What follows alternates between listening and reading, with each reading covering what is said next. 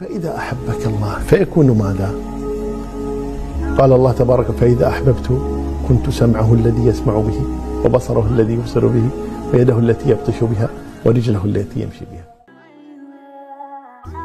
Assalamu alaikum wa rahmatullahi wa barakatuh. Ramadan Mubarak. We know Ramadan is actually going to be tomorrow.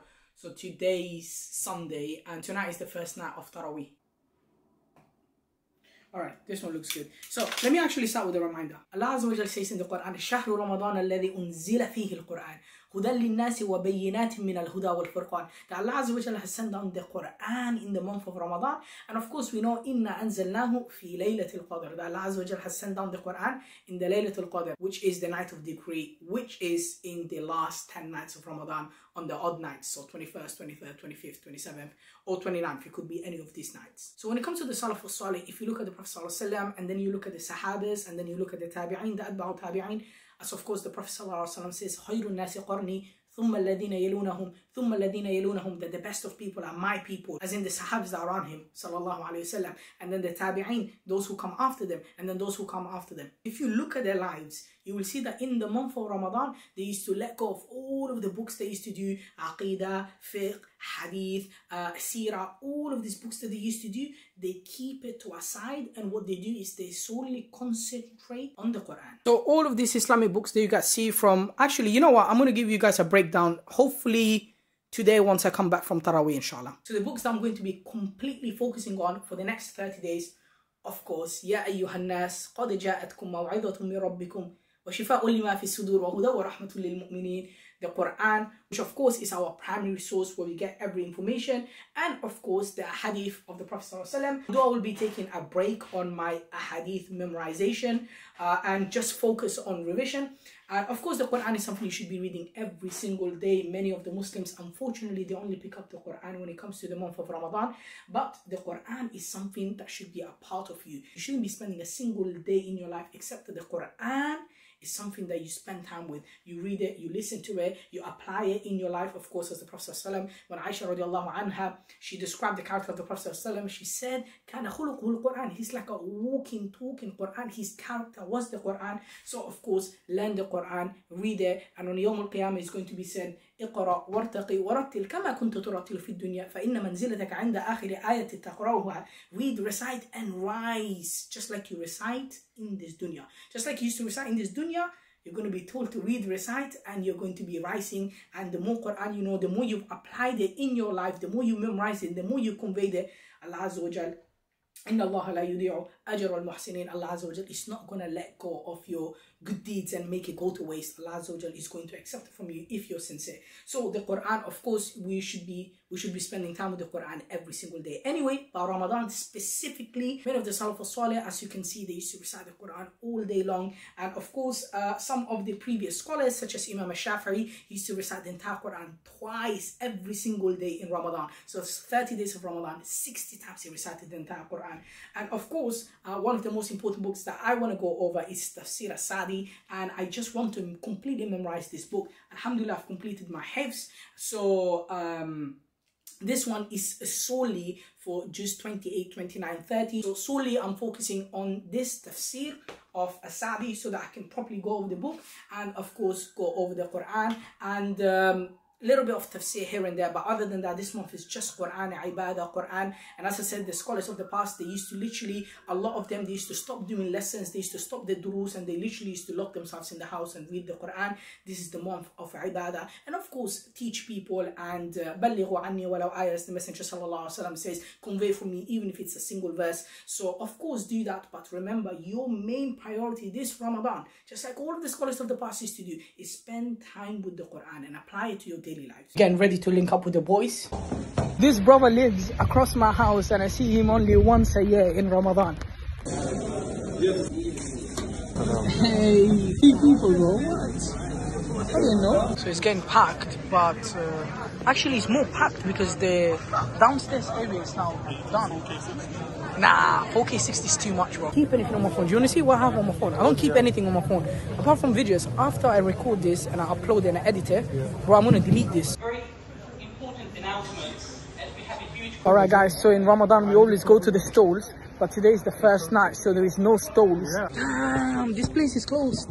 Everything's closed today, bro. This one was a trap house, yeah? Oh, yeah! It's alright, out of 10. 7 out of 10. Hey, stop finishing my story. We look like gangsters. That's why he doesn't want to stay here. He's affected by this guy. I've been affected by this guy. It's his fault. It's his fault. Nah, bro. This was Adrian's first Tarawih. How was your Tarawih? Yeah, that's what I did. Not just very good. Very good experience. I'm glad I shared it with brothers. Hi, man, bro. You're going to join us? I've never seen it. I was just watching. Sorry, what are you guys doing? Oh, nothing. We're just... I thought you were filming like a video. No. We're just hanging out. And this is for my YouTube channel. Okay, what's the YouTube channel for? It's I just do random vlogs. Okay, are you famous? I've got 20,000 subscribers. Decent number. It doesn't mean anything. How many Instagram followers you have? 50,000, but it doesn't mean I anything. mean, look, he's being so humble. No, numbers don't mean anything. It's the content that you make. Okay, well, gonna watch Some people have over 1 million subscribers, and they're not bringing any benefit to the world. That's true, but you are. So, I mean, I'm here listening. I'm here listening, so I'm just gonna watch. I mean, we're not really. Pressure's on. Australia. Oh, really? Where in Australia? Sydney. Oh, nice. Do you want to be in the vlog? You okay with it? Yeah, it's fine. Yeah, absolutely. Did you just move it? Are you from Bangladesh? Mm-hmm. Back home? Whereabouts?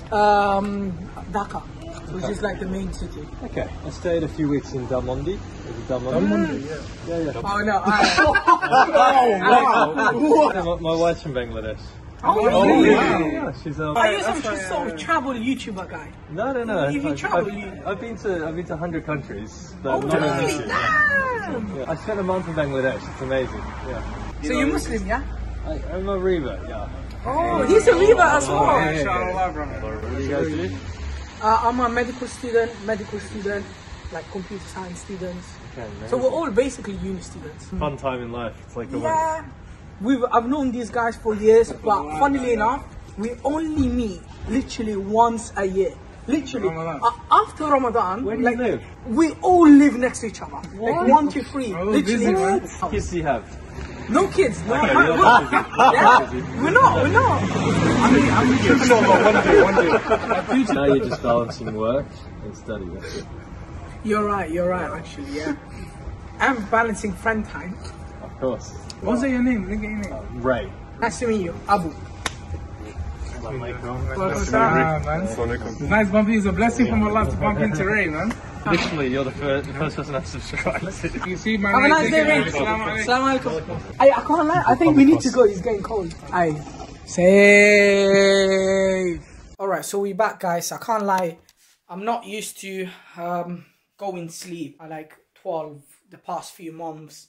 Because the Isha is like latest 7:30. I end up literally going to sleep 8 p.m, 8:30 p.m. But by 9 p.m, usually most days I'm asleep. So today, 12 midnight, and then having to wake up at like 3:30/4 to eat, pray, go to the masjid, come back after Fajr and get like a 2-hour nap. My body's not used to it. Guys, I did say that I was going to go over all of my books. So these are the Islamic books that I have. Here are my non-Islamic books, which, you know what, let me get them out.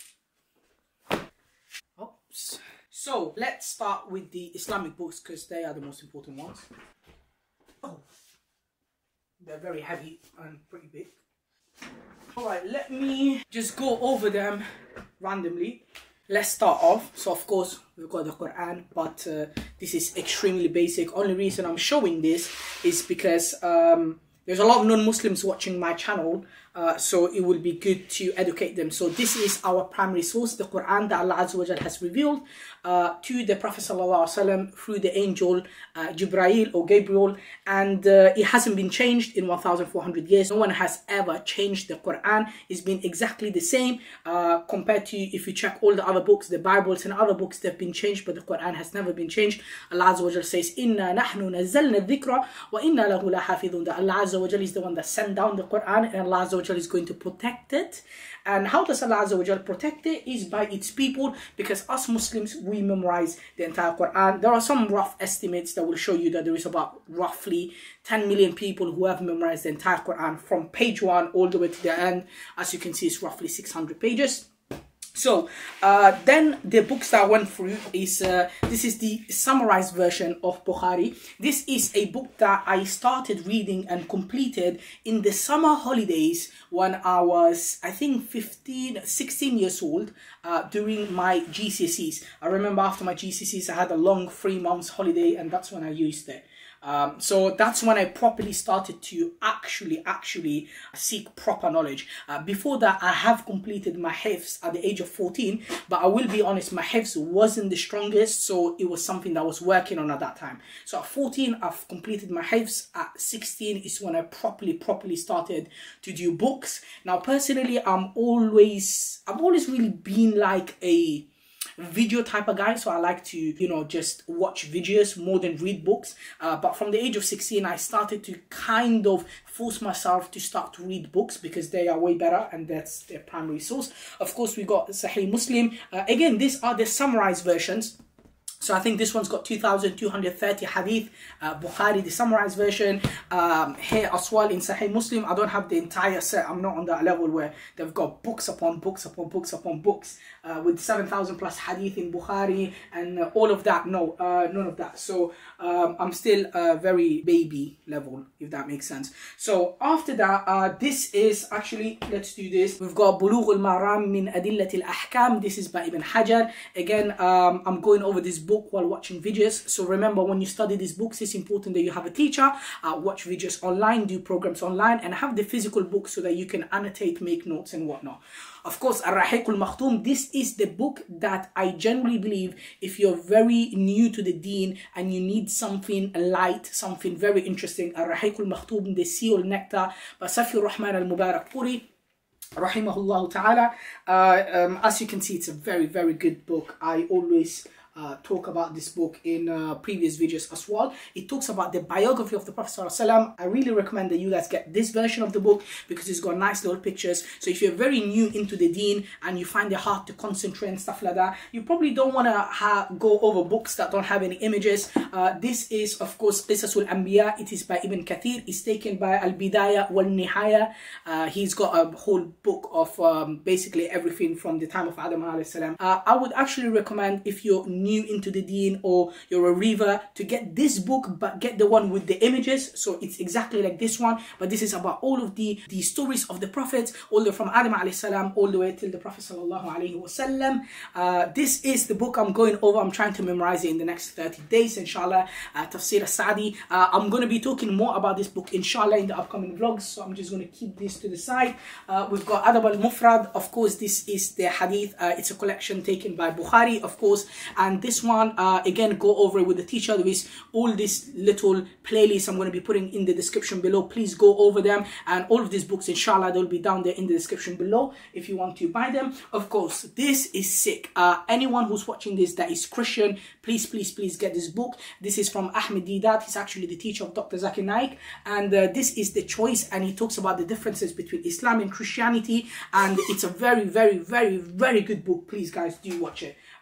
Watch their videos and go and check the book out as well. Of course, Ad-Dawa, extremely important book. I would say, actually, if you're a pretty much like a beginner, do get this book. It's pretty nice to read. A lot of evidences. This is by Ibn al-Qayyim, the student of Ibn Taymiyyah, rahimahullah. And it talks about the diseases of the heart. For example, if you're struggling with lowering your gaze, if you're struggling with music and all these other sins, Ibn al-Qayyim talks about all of these problems and how to get rid of it from a practical manner by bringing evidences from the Quran and the Sunnah. Sorry guys, I know this video is going to be super long, but of course we've got Kitab At Tawhid by Sheikh Muhammad ibn al-Abdul Wahhab. Very important book. Allah azzawajal says, وَلَقَدْ بَعَثْنَا فِي كُلِّ أُمَّةٍ رَسُولًا أَنْ يَعْبُدُوا اللَّهَ وَاجْتَنِبُوا الطَّاغُوتَ. That Allah azzawajal has sent down every single prophet with the message of what? To tell people to أَنْ يَعْبُدُوا اللَّهَ, worship Allah azzawajal alone, and do not associate any partners to Allah Azzawajal. And of course we know لَيْسَ كَمِثْلِهِ شَيْءٌ وَهُوَ السَّمِيعُ الْبَصِيرُ. Allah Azzawajal, there is nothing like him. Of course Allah Azzawajal says in Surah Ikhlas, Qul huwallahu ahad, say He is Allah, the one and only, Allahu samad, lam yalid, wa lam yulad, wa lam yakul lahu kufuwan ahad. There isn't anything like Allah Azza wa Jal. We do not ascribe partners to Allah Azza wa Jal. We do not say Allah has a wife, Allah has children, you know, Allah has this, that equals to Him. No, we worship Allah Azza wa Jal alone, and we believe in His names and His attributes, and we only worship Him alone as well. We don't just believe in Him, we also worship Him alone. Of course, we know, for example, a lot of the people during the time of the Prophet ﷺ, what happened is that the kuffar of Quraysh, they actually did believe in Tawhid al-Rububiyyah. They didn't have a problem with that. They did believe that Allah Azza wa Jal is the one that created the heavens and the earth. وَلَئِن سَأَلْتَهُمْ مَنْ خَلَقَ السَّمَاوَاتِ وَالْأَرْضَ لَيَقُولُنَّ اللَّهُ قُلِ الْحَمْدُ لِلَّهِ بَلْ أَكْثَرُهُمْ لَا يَعْلَمُونَ. So if you were to ask the kuffar of Quraysh, if you were to ask these people, these disbelievers, who is the one that created the heavens and the earth, they will say, yes, Allah, it was Allah. So they believed it was Allah Azza wa Jal. But what did they do? They used to worship idols, and they used to say, this idol is gonna get me closer to Allah. So when it came to the Tawheed al-Uluhiyyah, leaving the worship only for Allah Azza wa Jal, they didn't do that. Of course, so all these books, as you can see, extremely important, because monotheism, Tawheed, is the fundamentals of our religion. Of course, we've got Uthul al-Thalatha. This is the Sharh by Sheikh Saleh ibn al-Uthaymin. We've got Qawaid al-Arba'a. As you can see, very important, the 4 principles of shirk. It's a very easy book, actually. It's pretty small, so I would say if you're a beginner, please do go over this as well. Of course, we've got Kashf al-Shubuhat. So Sheikh Muhammad ibn Abdul Wahhab, he actually has written Kitab At Tawhid, and as far as I know, he's then talked about Kashf al-Shubuhat to remove the doubts. So of course, when he's written the book of monotheism, some people tried to basically argue with him. He wrote Kashf al-Shubuhat to talk about those doubts, and he completely destroyed them. Rahimahullah ta'ala. Of course, we've got Aqidatul Wasitiyah. Again, go over this with your teachers. I've gone over it with some teachers. I will be putting all of the links down there in the description below. This is written by Ibn Taymiyyah. Very important. It's basically the beliefs of the Muslims, what we believe in. Okay, so At-Tawhid al-Nabawi, this is by Ibn al-Qayyim. Very interesting book. I actually say if you're a beginner, get this, especially the medical students who are watching this.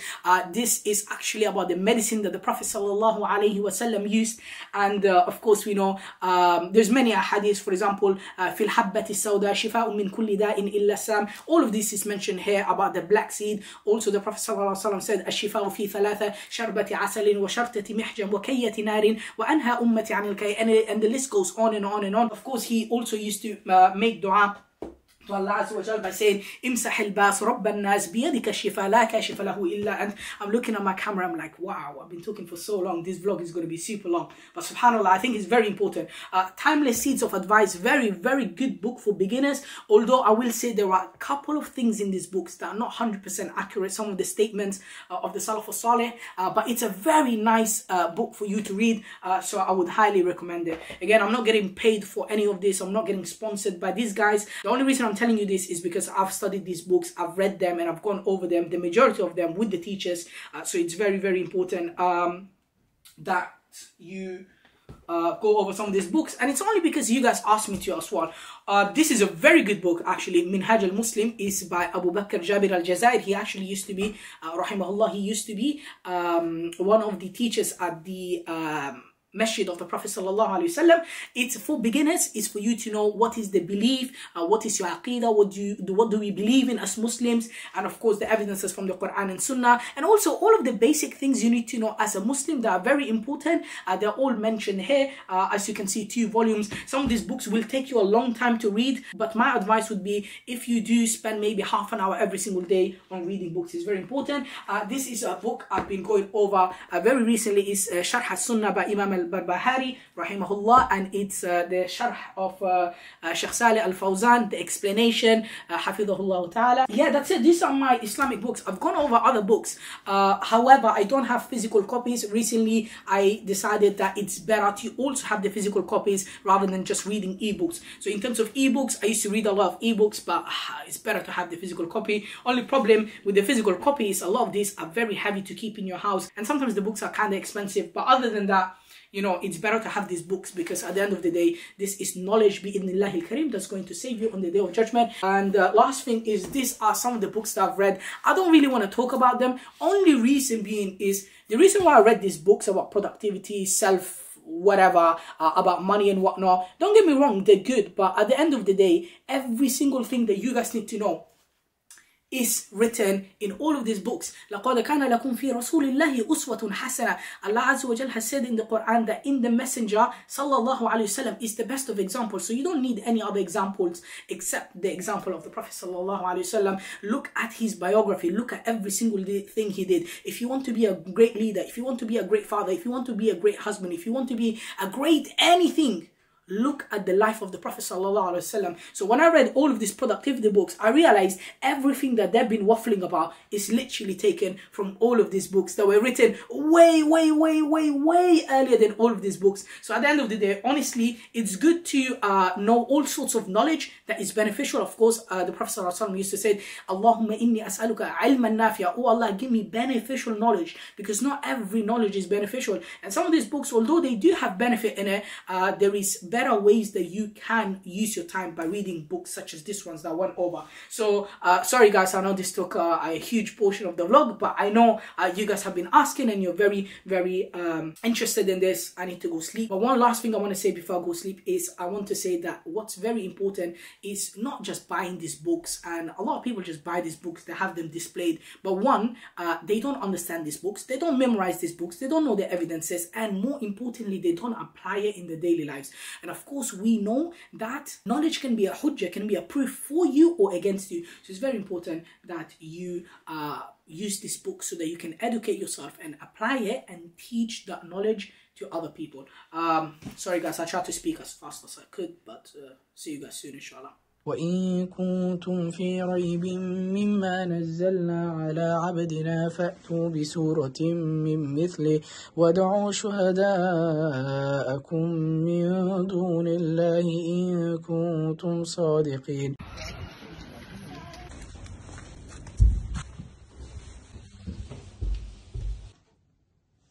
Leaving the house super tired.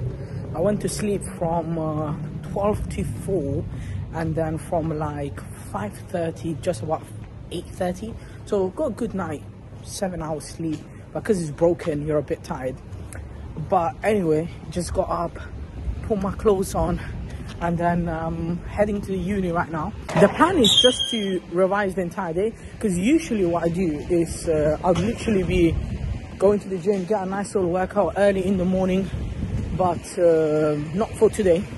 We're just heading straight to uni, just gonna study whole day medicine and go over my book. Also, the hadith of the Prophet sallallahu alaihi wasallam that I wanted to share is, the Prophet sallallahu alaihi wasallam said, إذا دخل شهر رمضان فتحت أبواب السماء وغلقت أبواب جهنم وسلسلة الشياطين. That when the month of Ramadan comes in, the gates of the heavens are opened up, the gates of the hellfire are closed, وسلسلة الشياطين, and that the big devils, they're chained up. So it's very important that you make the most out of this. I've got to walk for maybe about 25 minutes, so I get my little morning walk out of the way. Just gonna put my AirPods on as usual, either listen to some Quran, or usually I just like to listen to some lectures.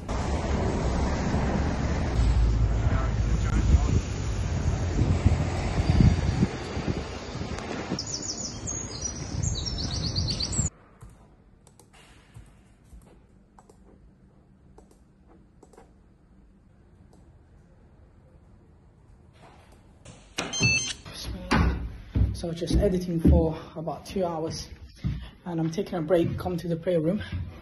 Let me see who's here.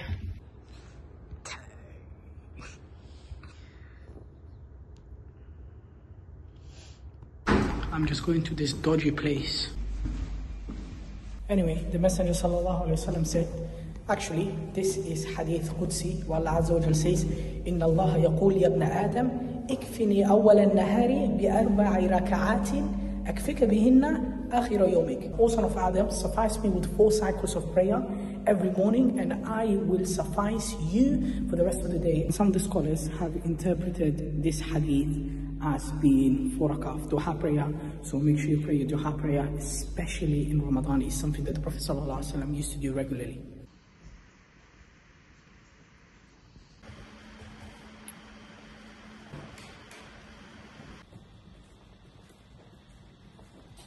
أشهد أن لا إله إلا الله. Back from Dhuhr, now it's time to do my book. Yes, Adrian. This guy is too knackered. Tired, man. I'm tired. Easy work, brother. Let's go, let's go. We got this. Look at the view. That's what we got for the view. It's not bad, isn't it? It's a hospital. Alright, listen guys. We were meant to be studying, but as you can see, me and Adrian spent a whole hour talking about lifestyle and some very interesting, mad conversation, completely halal. But I wanted to give a random reminder which came to my mind. The Messenger sallallahu alaihi wasallam, he says, من لم يدع قول الزور والعمل به والجهل فليس لله حاجة أن يدع طعامه وشرابه. Whoever doesn't leave idle speech and speech that, you know, gossiping and all sorts of other stuff, then Allah Azza wa Jalla is not in need of them leaving the food and the drink. Because when you're fasting, it's not just the food and the drink, it's controlling your behavior, controlling your gaze, controlling what comes out of your mouth. Obviously, everything we talked about was halal anyway, but it was super interesting. So we need a break. 1 hour, we're going to study, yeah? Inshallah. 1 hour. I can't. Bismillah, let's go.